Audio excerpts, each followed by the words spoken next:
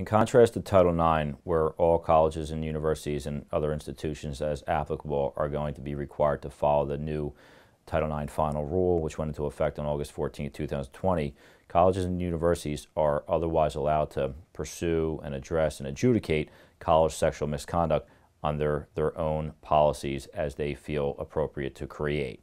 So schools will have their own policies. Some will be more expansive than others. Some will be more aggressive than others in the sense of pursuing alleged sexual misconduct against a respondent. So many schools, there may be variations on the theme, but they will have different policies. It's very important that if you're accused of sexual misconduct that you understand the school's policy and that you have an experienced attorney advisor helping you throughout the process because so much is at stake.